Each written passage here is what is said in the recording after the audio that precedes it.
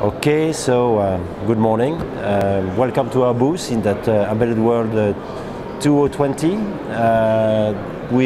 We've been coming here for 5 years now, and this is an important show for us, because we have a lot of customers coming in and also partners. So this year it's a little bit special because the conditions are a little bit special, but we are there and we have had good attendance. So my name is Christophe Pagesi. I am the co-CEO of ProvenRun. ProvenRun specializes in cybersecurity. So we are doing two things to make it simple. We have a leg where we are doing security consulting services. We help companies to understand what is about cybersecurity, what is at stake, what they need to do about it, how they need to protect themselves, and so that they can take the right measures. So this is pure consulting, and that we do with a number of players in the field. The second thing is that we have developed key technologies so that you can protect your devices, usually connected devices, from hackers. And you have a number of issues related to connected devices. And we are working in a close relationship with a number of silicon vendors because we pre-integrate our technology on their devices. So one of our key technology partner as a silicon vendor is STM32L5. And so we have been working with them on two sides. First, we have been working with them on their well-known STM32 microcontrollers product lines. And here, this is an example on the new generation of microcontrollers. It's called Cortex-M33, and ST has been one of the first silicon vendors to come on the market with this new version of microcontrollers. So we have developed a demonstration here. This is very special. This is for the people, technical people. You have a security zone, and we equip that security zone with our proprietary and very secure operating system. And this is a demonstration where we see that in action. So this has been the result of several years of cooperation with STMicroelectronics, and this chip is soon to come on the market on a commercial version. It's a big deal, the ARM Cortex-A, right? Yeah, this is the Cortex-M V8, exactly, or M33.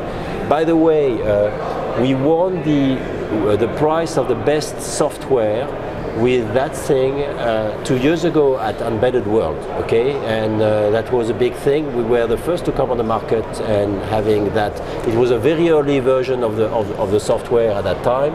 Now this is fully commercial and working with ST on this platform. So I often ask people if it's possible to do something that's 100% secure, and everybody says it's kind of not possible, but with the hardware security, this trust zone, the hardware in the chip, it's going to help a lot. It is helping a lot. So I confirm there is nothing that is 100% secure. It's like in your house, okay? Do you believe that your house is 100% secure? It's just a question of how much security measures you are going to have and what are the means for, and the people that want to enter into your house you are not going to resist against an atomic bomb, probably, okay, in your house, okay? So it's always a question of you need to analyze what is the threats and you adapt your security level to the threat that you believe are probable. So, but on this one, yes, at the end of the day, what are you going to achieve with this kind of architecture? You are going to achieve a substantially higher security at a less of a cost, okay? Because that's what we want in security. You want to have more security at less of a cost, or that you can achieve that level of security in an easier manner than just, you know, trying to do things with bits and pieces. And this kind of new architecture changes the game a little bit in terms of the ratio on how you get to this higher security at a given cost, okay? And we think this is a very promising future that for the microcontroller world, that start to be deployed in large number in the IoT, okay? When you want to have sensors or actuators that are going to be connected, and you want to be sure that they are not going to be taken control of remotely by hackers, you will need to have such kind of architecture. So yes, this is one step, going one step beyond what was existing so far. There is no point trying to be 100% secure because it's not achievable, but you change the level of the bar in terms of security, and this is what is done with that kind of architecture. Can you describe some more what's different now with this M33 compared to what people were doing before, or what you were doing before?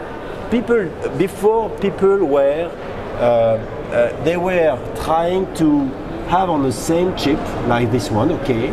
They were using an operating system here and incorporate security within that operating system. Now, it is extremely hard to have a secure operating system, and the security measures that you have are going to be as strong as the weakest point in the chain, and the weakest point here is software, and the software coming from the operating system. So in this new architecture, what it allows is that you can continue to use your general purpose operating system like an RTOS, FreeRTOS, whatever, okay, that you prefer to use, and next to this one that is fairly vulnerable, you have a dedicated security zone with a security specialized software stack that is dedicated to security.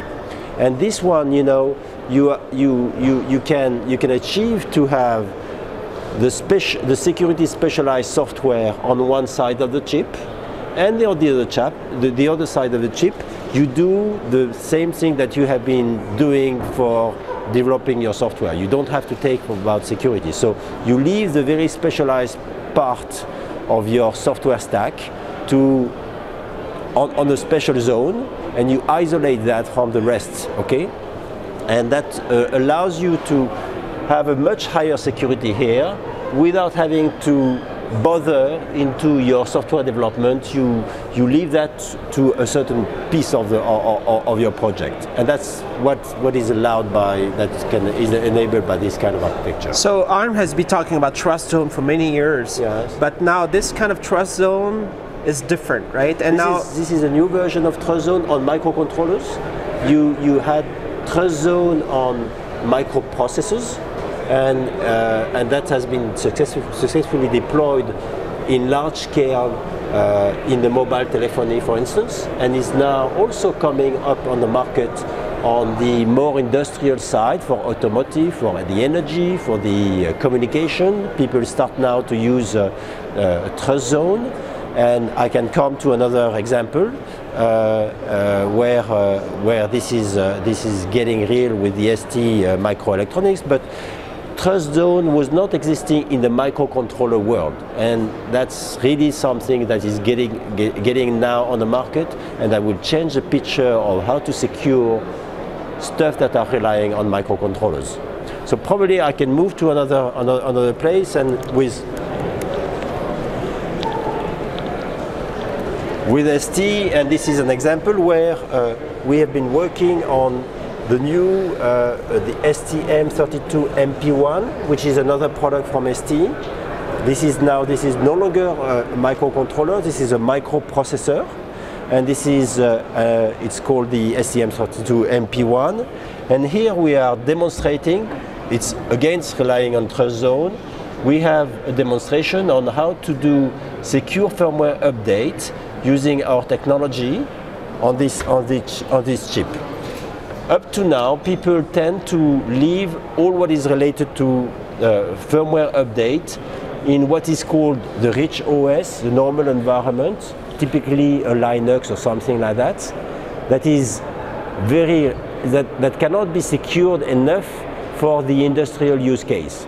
And so when you are confronted to industrial use case, if you leave your firmware update in the Linux side, you take the risk of having your Linux being hacked, and then the hackers taking control of the firmware update with all the consequences that you can imagine. So we advise to our customers to use a trust zone with our technology, so that we can have that has been certified, by the way, common criteria EAL7, so it is at the highest level in terms of security, and hosts there the security functions like firmware update, like establishing secure communication. So I cannot go into all the details, but this demonstration, which is a bit techy, but and goes into the detail, shows how that can be implemented on the ST32MP1, and we have been partnering with again with STMicroelectronics on all the development of the chip and how that can be made secure with our technology. So the MP1 is a bigger chip. It's a Cortex-A now. It is. But how does the trust zone differ from one to the other, or similar? So you know, it's in terms of product range, and I'm probably not the best person to talk about the product range of ST, but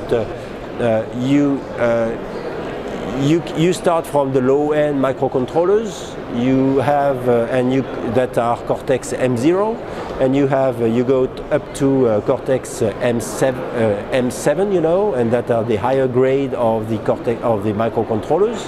So, but you have the benefit and the limitation of microcontrollers. When you want to have a bit more processing power, a bit more memory, and hosting things like Linux, you need to move to the world of microprocessors, and the MP1 is sort of bridging that gap, okay, and that's the entry point on microprocessors.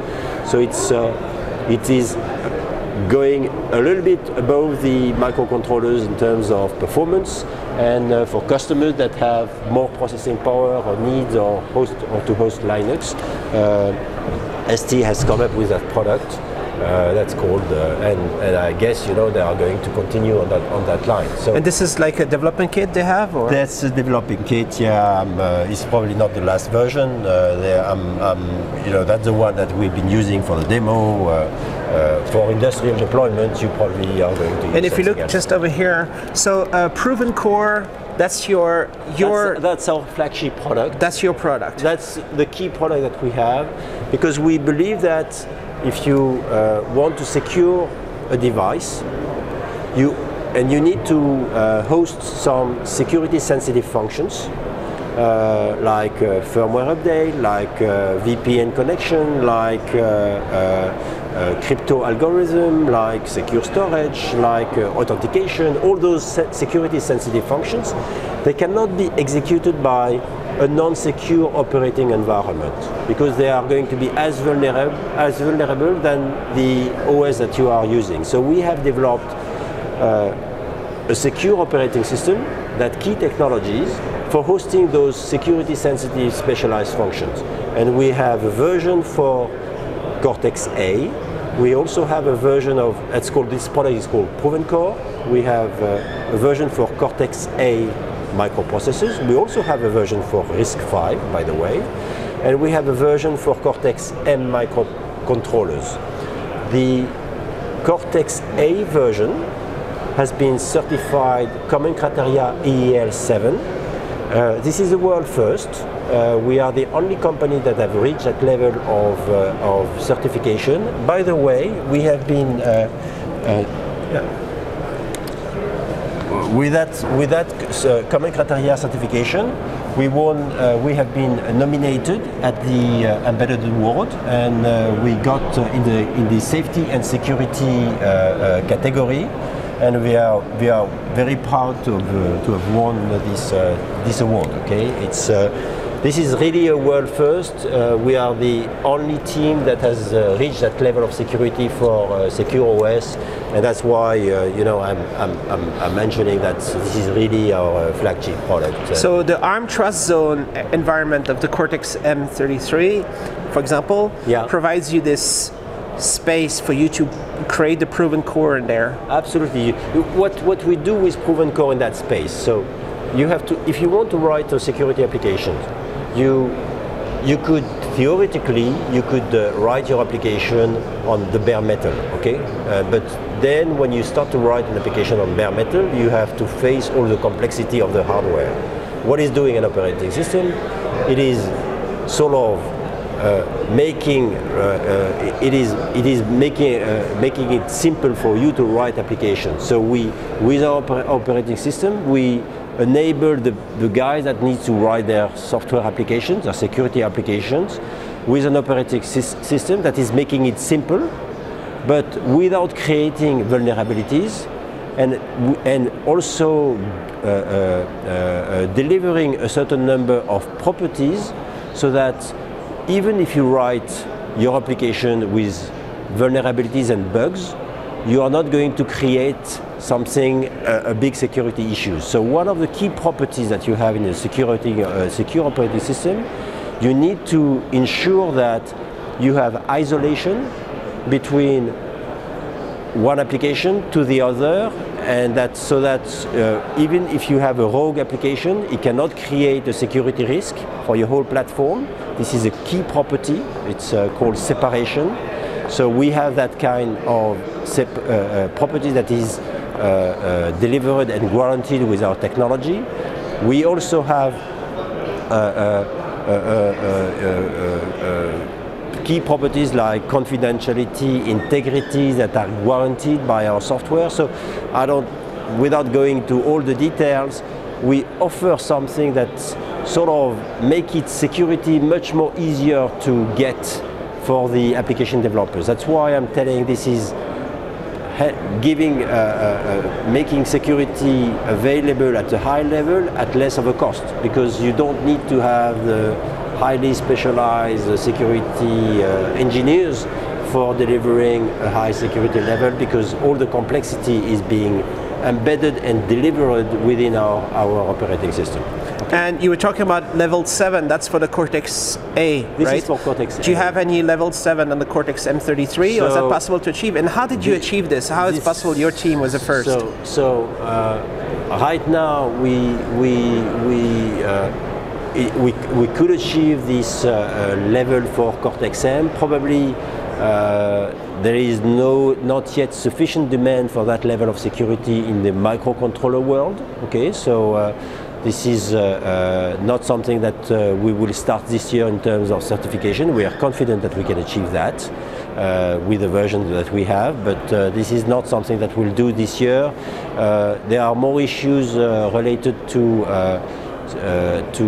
enhancing some of the properties in of our product on demand, customer demand on some of the properties that are higher on the list in our roadmap today. But we think that with what we have achieved in the world of the microprocessor, it gives sort of confidence to the market that we can get them to whatever security level they need, whatever the requirement, okay, in the long term, and even in an evolving world where the level of threat is evolving, the level of requirement in terms of certification is evolving, and so with our technology we'll be able to help them to get to their market requirement, whatever are the requirements. Okay, that's the beauty of having achieved the highest level.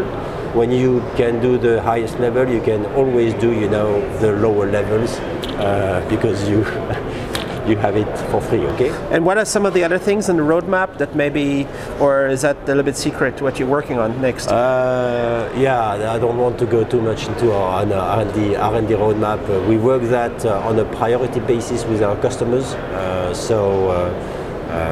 Yeah, that's. I would rather keep that, a little bit. All right. On our side.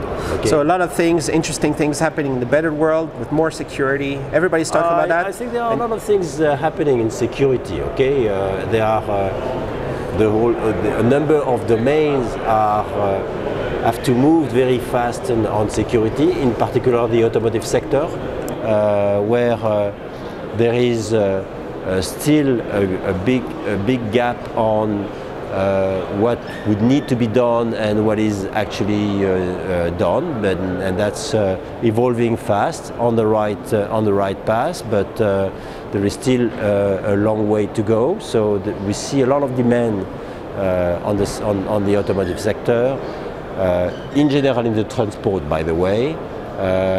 And in security, it's always a bit of a race between the people hacking, and they are and the people implementing or integrating the security measures into their product. I think the people now are do realize that they have to do something at the design level, and that's the right thing to be done. There is still a bit of concern in some sectors on how to do that, given that they have also a number of legacy systems around. They have some, you know, you can't change everything just in a day, but this is progressing. The level of attacks and the sophistication of attacks is also progressing very fast. So this is kind of a race, and you know, we'll see how it goes, and we'll see how that evolves. But yes, this is something that has to be done for sure, and a lot of hot things coming up in the near future on that front.